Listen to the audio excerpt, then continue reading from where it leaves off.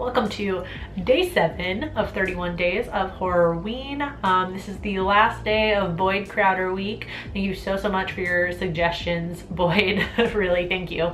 Yeah, so today we are going to be talking about Ghost Ship. Before I get into anything else though, I want to say thank you to my creepy patron peeps for your support of my channel. Thank you so much. If you want to find out the perks to being a creepy patron peep, you can follow that link in the description. Directed by Steve Beck, Ghost Ship follows a boat salvage crew that discovers an ocean liner that has been lost for more than 40 years. Once aboard, the crew confronts the ship's horrific past and avoid becoming a part of that horrific past themselves. Alright, so the actual original idea for this movie was supposed to be more of a psychological horror, and it came from scriptwriter Mark Hanlon, whose original script focused more on 4 members of the salvage crew who become stranded on the ship, and over the course of one night they all are driven mad either by panic, cabin fever, or supernatural forces, and they plot to kill the other 3, and that was supposed to be the general gist of the movie. And it's not totally confirmed, but I guess it's a rumor that the cast had signed on thinking it was going to be that script and were disappointed when they found out the script had drastically changed to the script that we now see in this movie. So anyway, so let's get into what I liked about Ghost Ship. So this is yet another kind of classic. I don't know how many years you need to be around as a movie to be called a classic, but it's one of those kind of popular movies as well among a lot of people. So kudos to Boyd for suggesting a lot of good classics that I still hadn't seen. I guess the most iconic part of this movie is the opening scene with all the dancers on the boat and the wire, that scene. And I had heard about that scene so many times, so it was nice to finally see the movie and finally, you know, see the wire scene in all of its glory. Speaking of that scene, the special effects have definitely aged a bit for that movie.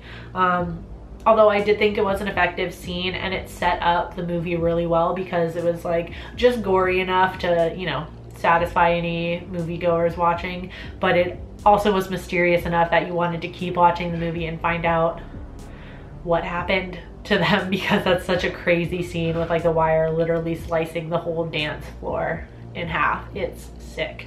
I also really liked the symbolism of water. I think this movie got suggested or recommended to me when I did my review of Triangle, which you can watch the review for up wherever it pops up on the screen, I never remember. And I realized, like, thinking about this movie and Triangle, they're like, I know this is only 2 movies that I've seen, but I feel like even with like The Fog too, the movie The Fog, which kind of deals with the sea in a sense. It has to do with like pirates and things like that. It doesn't necessarily take place completely on a boat like these ones do, but there's always like this theme of like the afterlife, death, with these movies that have a lot to do heavily with like ships and water and the ocean and things like that.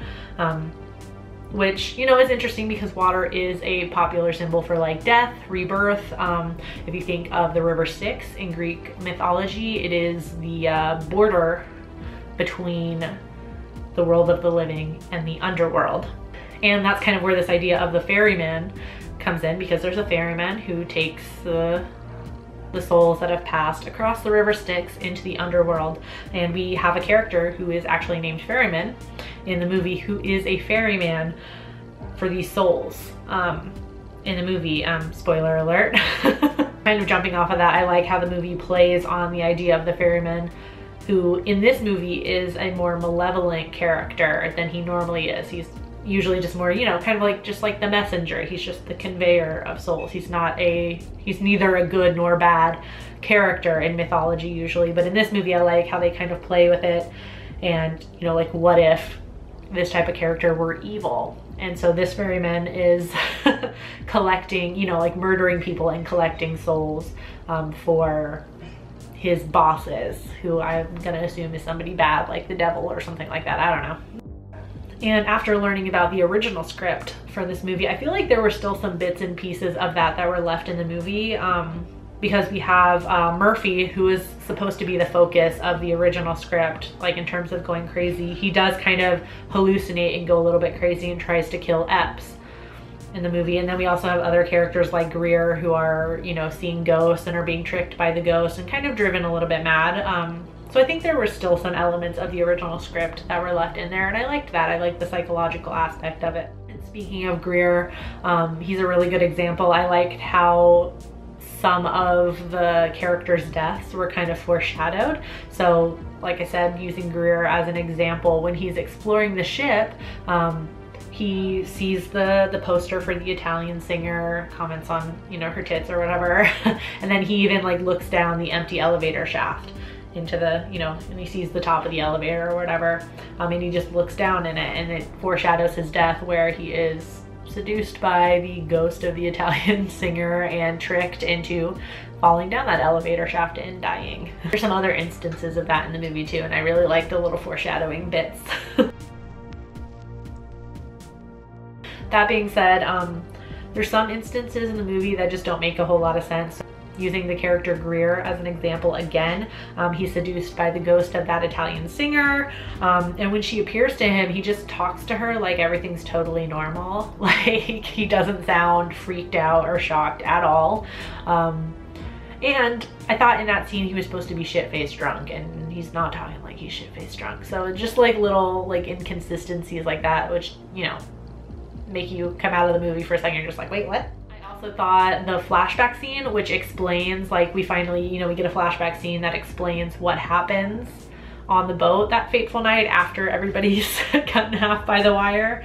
I feel like they, like, whoever was like editing this and adding the music, they added this like early 2000s like alt rock something that it just, I don't know, it felt like more like a music video than anything. I feel like it took away from the seriousness of the flashback. Like, people were dying all over, and I thought it was supposed to be scary, and yet, you know, there's just like this, I don't know, the music that they used just didn't fit, and it was kind of in this like slightly slow motion.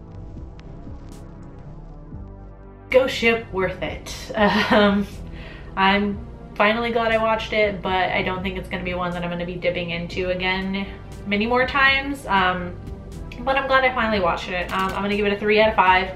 On IMDb, it has a 5.5 out of 10. On Rotten Tomatoes, it has a 14% critic score and a 37% audience score. And on Letterboxd, it has a 2.3 out of 5. I watched this movie on Amazon, so if you want to rent it via Amazon as well, you can use the link that's on my blog, as well as in the description box. There's no pressure to use that link, but if you do, it does help out the channel a little bit.